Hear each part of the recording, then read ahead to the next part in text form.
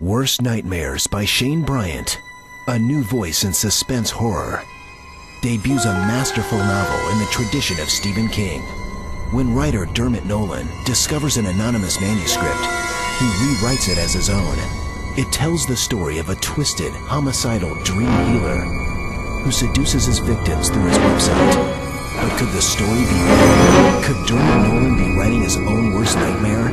All the danger, treachery, and suspense a reader could ask for, says Steve Berry, New York Times bestselling author. Worst Nightmares by Shane Bryant. Available wherever books are sold.